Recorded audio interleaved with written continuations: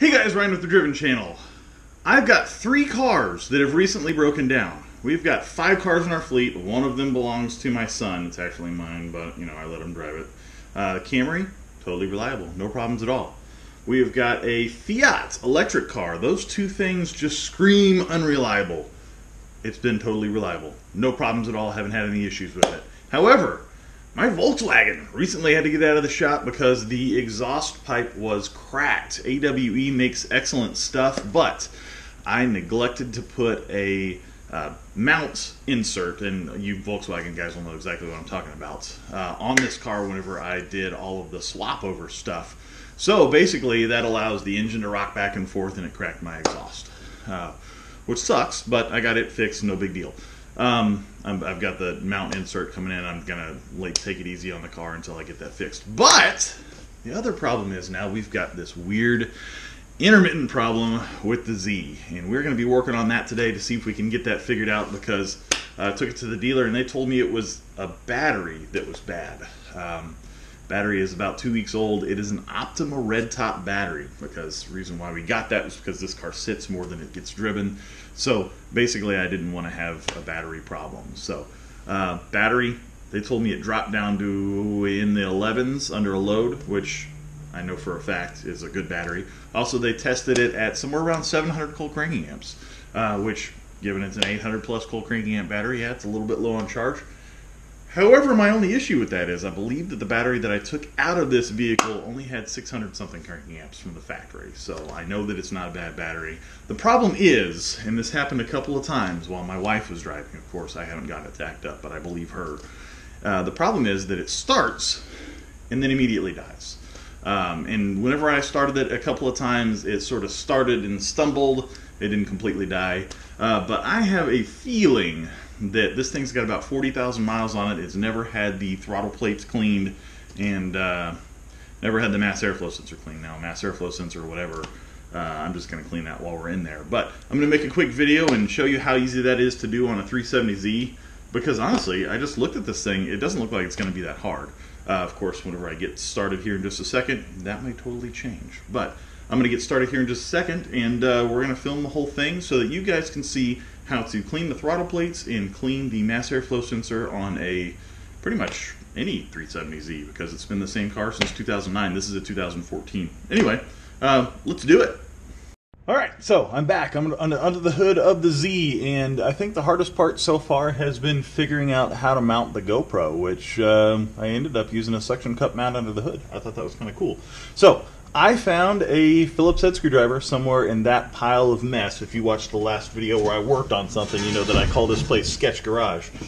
So, Phillips head screwdriver. Basically, there's 2 screws that hold the mass airflow sensors on.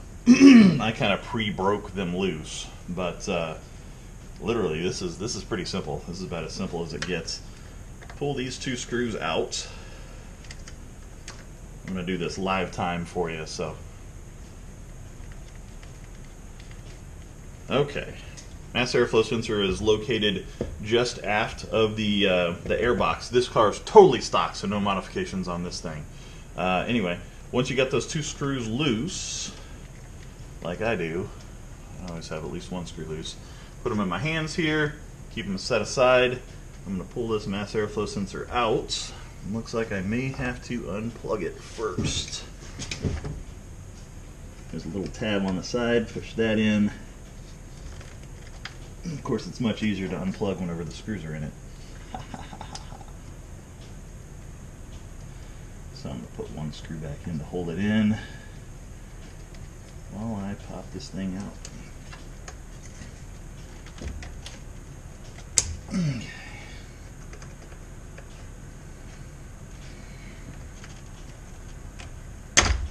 Alright, it's loose.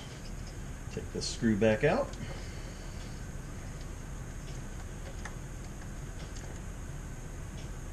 Okay.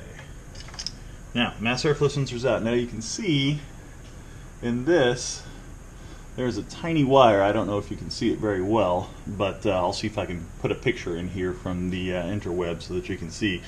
Basically, the wire in here is what measures the air that goes into the engine, and uses that information to give to the computer, basically to allow it to know how much air and fuel to mix together. So when these things get dirty, then it can cause all kinds of funky stuff to happen. I don't know that that's what's wrong with this car, but hey, I'm going to try it. Can't hurt to clean it anyway. It's good maintenance. So I have bought some CRC mass airflow sensor cleaner, which is sitting right over here in a can like this. You can buy other brands too. I just got this because it's the first thing that I saw, and the brand I think I remember being good. I don't really know for a fact, but on the back, and I will take some pictures of this so that you can see that up front right now as far as the directions on how to do this, because I don't want to mess this up. So while as I'm holding this, I'm going to zoom in and you're going to see a bigger picture of it.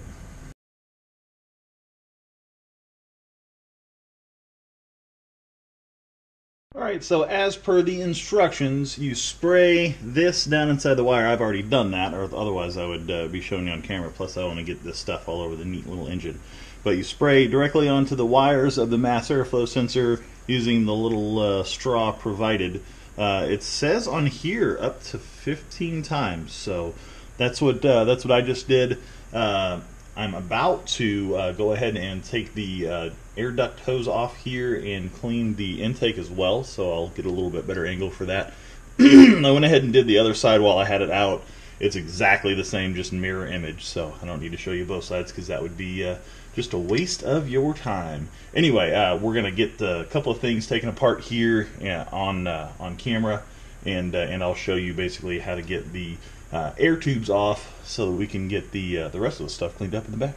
Okay, I didn't really find a particularly good way of getting a better camera angle for you. Sorry about that, but basically there's two hose clamps. This is very simple. Loosen the hose clamps. I'll speed this up so that you don't have to see it all, but hose clamp here, and there's a little spring clamp that holds what looks like a little PCB feed tube in the middle, at least on this side. It looks like, yeah, exactly on the other side too. These things are literally a mirror image. So I'm going to show you this side. So again, these two clamps and another clamp in the middle. The clamp in the middle I'm just going to use a pair of pliers on, but we'll speed this footage up so that you won't have to sit there and watch me turn screws. Although I'm sure someone would probably like to tell me to turn some screws. Anyway. Alright, while this is fast forward, I'm going to talk about one of the things I forgot to mention. You need to disconnect the negative battery terminal before you start this job and after you're done. That'll take a 10mm. Good luck finding it. Okay, I've got everything loose. I'm going to try now and take this air hose off. First from the front, because I've usually found that once you can get it off from the front, it's much easier to get it off on the other side. Of course, when you're working in a tight engine bay like this, it's not always easy. But got that off. I'm going to pull this hose off. That's what she said. And I've got it loose. I've got to get back in here and get this thing pulled off. Like I thought, this little hose on the side might be the one that's more of a pain in the butt. Ugh.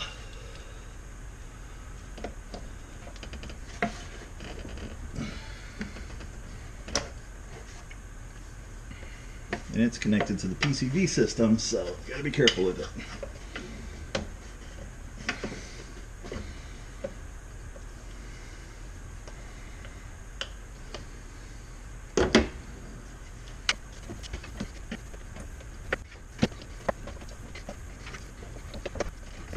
Alright, I fished the hose out of the hole. Always remember that. At some point, you always got to fish the hose out of the hole. Alright, so the throttle on this is electronically actuated. So I'm going to have to cut here for just a second and figure out a way of opening the throttle while having the camera rolling at it. So that should be interesting, being that I'm filming by myself. But let's figure that out. Alright, I am hoping and praying that you can see what's going on here, guys. I'm going to open this throttle flat, which to do on this car you push at the bottom and you feel it kind of have a resistance because you're kind of working against the electronic motor, and you can see in there's quite a bit of carbon buildup, just like I thought there would be. So we're going to get in there and get that cleaned up and get this put back together. Okay, so I've got a nice little detail rag here because it's all I have in my garage. And we've got the throttle body cleaner. And basically the idea of this is you spray it in, you get it all nice and soaked, and you go in there, and in this case, you can only get one finger in. So you hold it open with the other side, and you get your finger in there with a rag on it, and you scrub it up. I've already done that, and just to show you how filthy this was, this is what I took off of this. Now, this is a relatively low mileage car. It's only got right at 40,000 miles. Now, really, you know, whenever I would sell these things, sell these services to people, I would tell them to do it every 15,000 miles. Now that I'm in here and I'm doing it to myself on my own car, I really should have done this a lot sooner. So I'm going to do this on the other side as well, off camera, because it's exactly the same. But basically, you go back together exactly the same as you came apart, putting the hose back in the same way if you can't figure out how to put it back in after you've taken it out. That's what she said. Anyway, we're going to wrap this video up right now, and hope you enjoyed this edition of Sketch Garage. Not quite as sketchy as the last one, but I enjoyed doing it, and hopefully it fixes the car.